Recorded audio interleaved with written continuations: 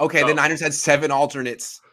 mhm. They were Laken Tomlinson, Alex Mack, Trenton Cannon, Eric Armstead, Fred Warner, Mitch Wishnowsky, Jimmy Ward. What do you think? 7.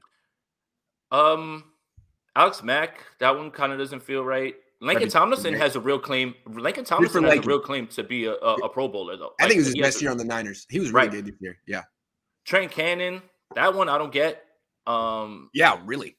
I mean, I'm happy that he's recovered and everything as well. Like, I'm not trying to take a shot at him or anything like that. But He's it's just good, like, to his credit, he's good at covering kicks as well as returning them. okay, so maybe that's Jimmy Ward obviously deserves to be there. Eric Armstead, that one's a little That's curious. surprising. I mean, he doesn't have numbers, like he doesn't put up stats, but he is a good player. I'm surprised he had that reputation. Yeah, I think that it's name. Yeah, I think so.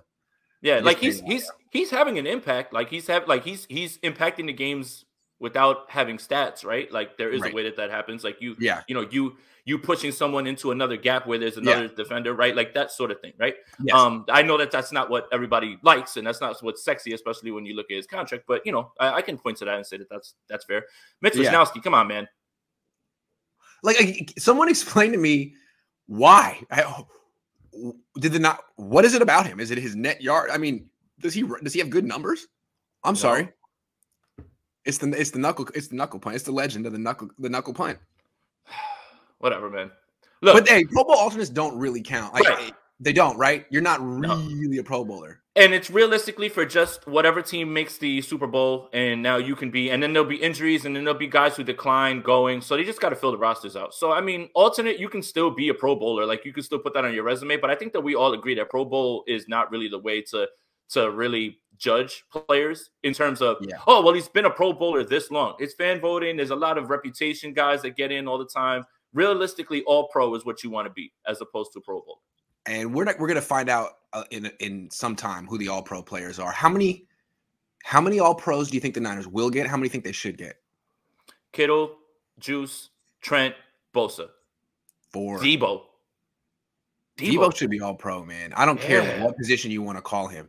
Yeah, like Cooper Kupp will make it, and so will Devontae Adams. Right? Those are 2 from the NFC. I think it has to be Debo, right? There's going to be 3 receivers, I believe, or again, make one for an offensive weapon.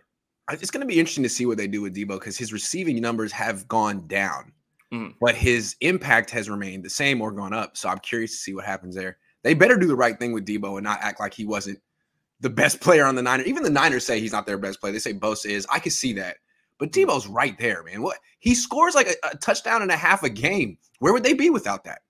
Yeah, that's why he needs to be discussed in the MVP because when things weren't going well early in the season, think about where they would have been without him.